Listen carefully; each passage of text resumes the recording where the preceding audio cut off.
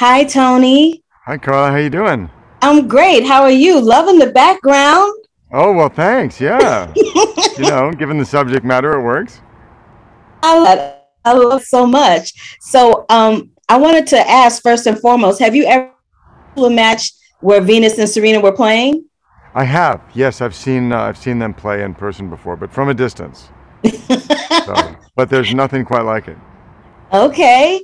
And your character, Paul Cohen, he's a Mhm. trip. What do you have? I saw that you said about him that he is a very unusual kind of person, but kind of brilliant. What do you and Paul have in common, and what are your differences?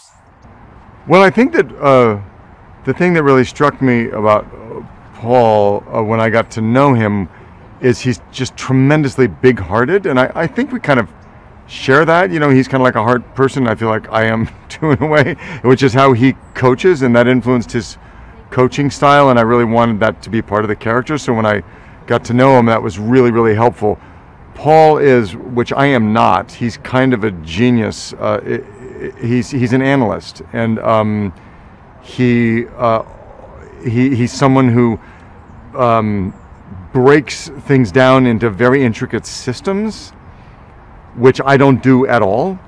So he approaches things from a very, very intellectual place. And so, gosh, I forget the number, but he said, as he first started coaching Venus, what he would do, he would grid out the tennis court. And he said I'm going to get the number wrong, but he said something like, there are 237 shots in tennis, and I'm going to teach you every single one, and you're going to practice them. And he made a grid of the tennis court and numbered it where her body and her racket needed to be in any given, situation or shot, and everything was deeply systematized for him, and that's I don't function that way at all, so that was really fascinating.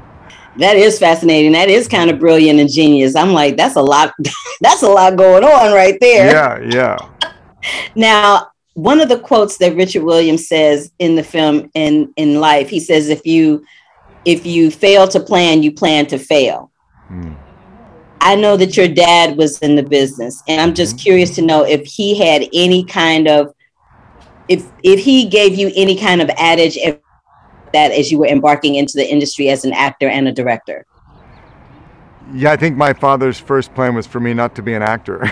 That would be like, so that plan didn't work. So then he went to plan B and was like, okay, if you're going to do this insane thing, here's what you need to know. He said it's not about, uh, you know, becoming hot when you're young. It's not about grabbing the brass ring. It's not about being on the cover of a magazine. He said it's about building a body of work that sustains you and that you can be proud of, so that when you're in your 50s, you're still in the game. Because the thing about our business is it's a survivor's game. And he was like, the point is to be still doing what you love when, until you're too old to do it, as opposed to, what our culture tells you is you got to be like the hot thing right off the bat, or so those were words of wisdom that my dad gave me that have stuck with me.